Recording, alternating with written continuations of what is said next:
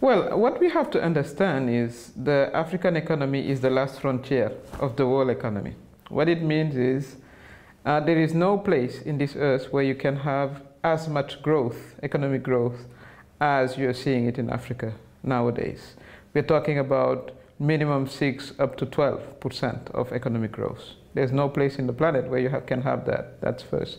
Second, in terms of return on investment, it's a high return.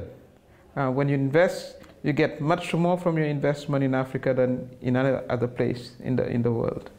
The population is quite young, and you do have an emerging middle class. We're talking up to 200 million to 300 million, depending on the criteria, which mean that you have a market that is just opening wide.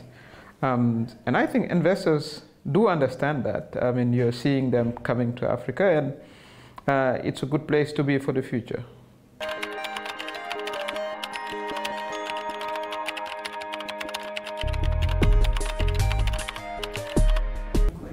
Well, what we are seeing now is a very lot of improvement in terms of the rate of educated people in Africa. So literacy went up. You do have, superior, higher education that is also that developed over the past years. So you do have an improved skills set in Africa. So now you can start thinking about services. You can think about ITs, technology. You can think about different sectors, of course, tourism and others. You do have many countries that don't have mineral products, but there are still open opportunities there.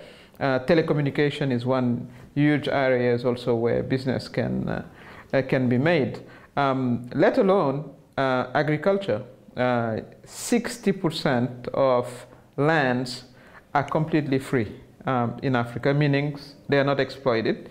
So it opened up a huge avenue for agriculture, modern agriculture. And you know that we are having a lot of tension in the food market. So Africa will be also, a next place where a lot can be done in terms of improving agriculture. I'm here in Morocco talking to you, and Morocco is grabbing this opportunity. Senegal want to do that also. And of course, we would like to do that with foreign investors. We have to also solve issues related to lands. Of course, it's not about selling all the lands. It's about finding a good legal framework so investors can invest in security, but also the people can have access to the land. So these are various sectors in which money can be made. But we have also to understand that it's not going to be business as usual, where you're going to come and because you're strong, you're going to impose on government. That era is gone, past gone.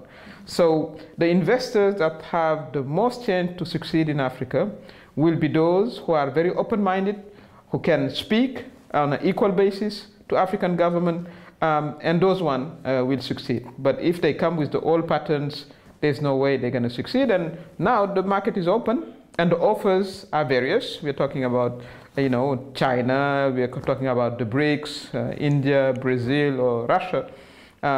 So now we can do our shoppings everywhere. So it means that our traditional friends have to be also more competitive, and the government of the African government also have to watch over their own interests. That's what they're doing now. So the situation has changed, and people also must know that and sort of revise the way they look at Africa. Okay, what about